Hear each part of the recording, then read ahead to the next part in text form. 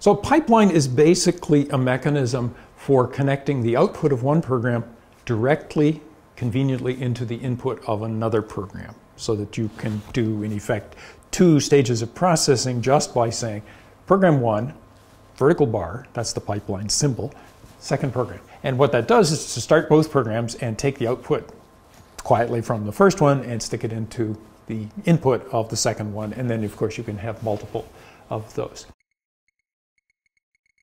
Before that, the way that people connected programs, well, first, I think they often didn't think of connecting programs at all. You thought of each program as its own thing, and it would produce some output.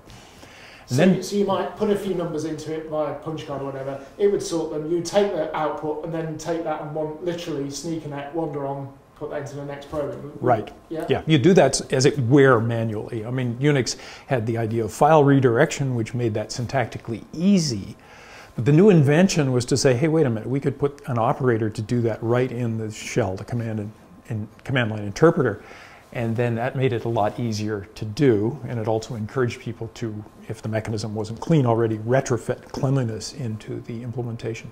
I think it is a new idea with Unix, as far as I know.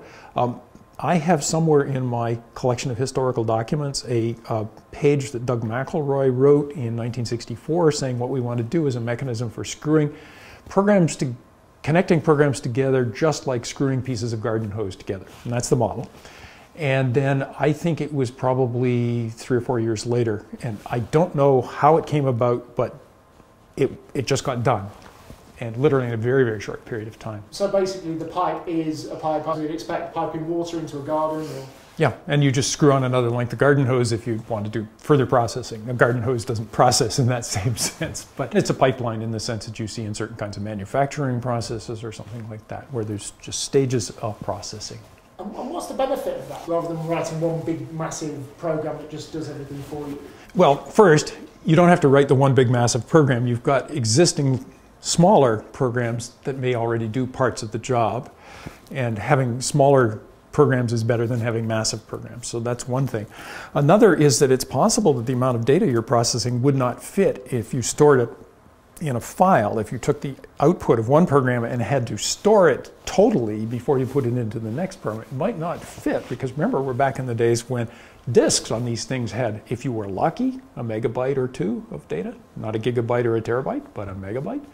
And so you couldn't instantiate necessarily the output of a program before passing it on to the next program.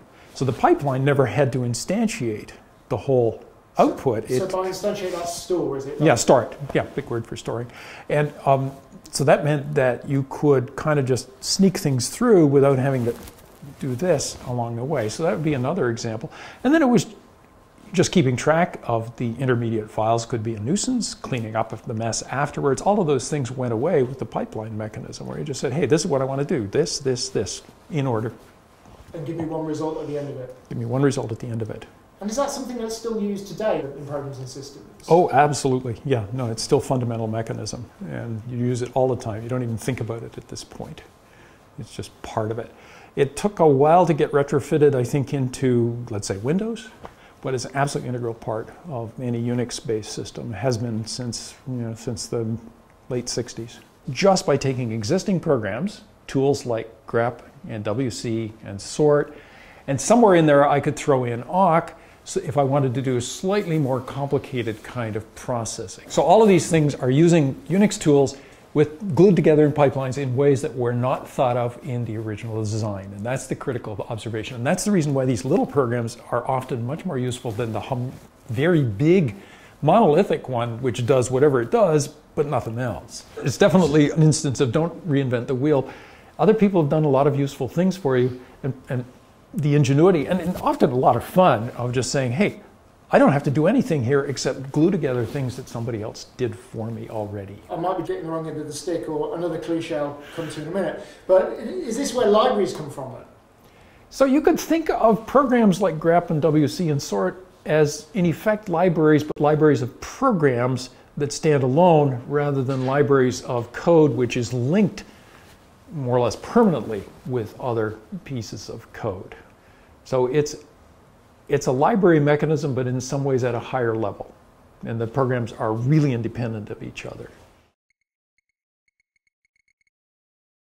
Law number 1. A robot may not injure a human being or, through an action, allow a human being to come to harm. Law number 2. A robot must obey orders given it by human beings except where such